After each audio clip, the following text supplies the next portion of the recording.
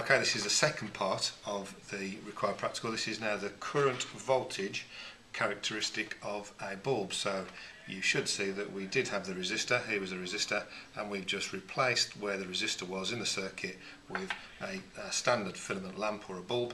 And again, we need to measure potential difference, so I'm just going to bring in the voltmeter just to avoid confusion. So we'll put the voltmeter connected in parallel across the lamp. We've still got our ammeter, so just like last time, we need to obtain some readings of particular potential differences. We're going to go for 0, 2, 4, 6, 8, 10, and then do the negatives. And for those readings of potential difference, we take a reading of current, and then we'll plot a graph and look at the graphs afterwards. So our first reading, just like last time, is the obvious one, 0. At 0 potential difference, we have a current of 0.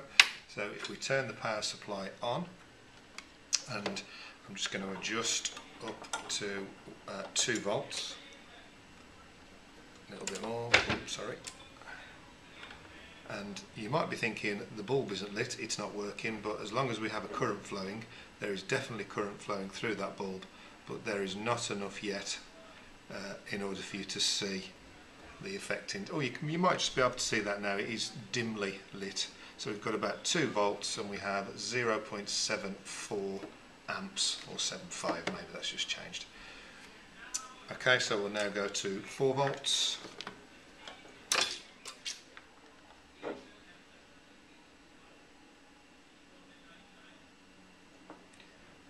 If you remember when you do this in school, they are very sensitive.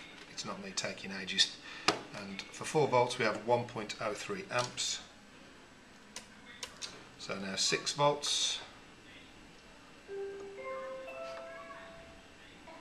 Okay, it looks 6 volts. You should now see the lamp is getting brighter as I do this. So 6 volts, we have a current of 1.29 amps.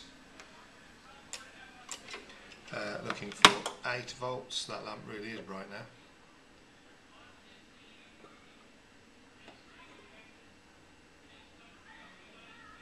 Eight volts is about 1.52 amps.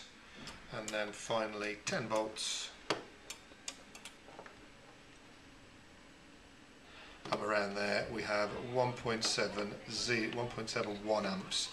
So, okay, now just like last time, if I switch this off and then swap the connections round to change the direction of the current, so this time we should get some negative potential differences, then hopefully you'll see we can do our first reading at about minus 10 volts. We have a current of minus 1.72 amps. So it's just a matter of repeating those, which we'll do, and then we can have a look at the graph in a second.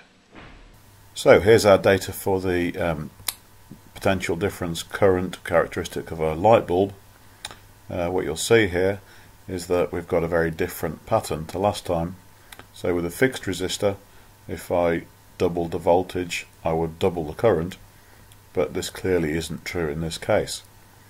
Okay, so 2 volts gives me 0.75 amps here, but 4 volts only gives me 1.03, whereas I might have been expecting 1.5. Okay, why is this happening? Well, if we look at the resistance, you can see that the resistance of the bulb is not constant like it was for the fixed resistor. The resistance is increasing.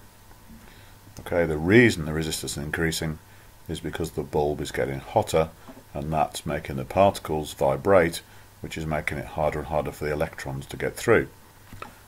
On the characteristic, you'll see that this means the graph is a curve. So although in this middle section here, where the wire isn't too hot, it behaves pretty much like the fixed resistor. We get a straight line.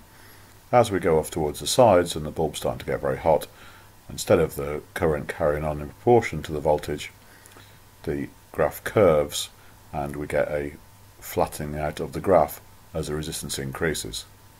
Okay, if you want to do this experiment a bit more accurately, what you really should do is to leave the bulb for a while at each temperature to reach an equilibrium temperature, rather than increasing the voltage too quickly.